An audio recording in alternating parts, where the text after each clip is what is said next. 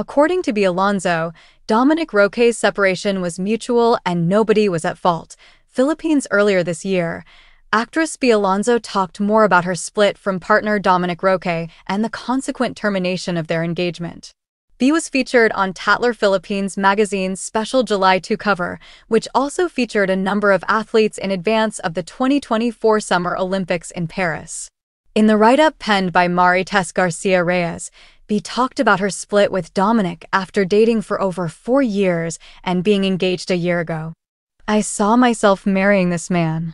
But sometimes things don't go according to plan.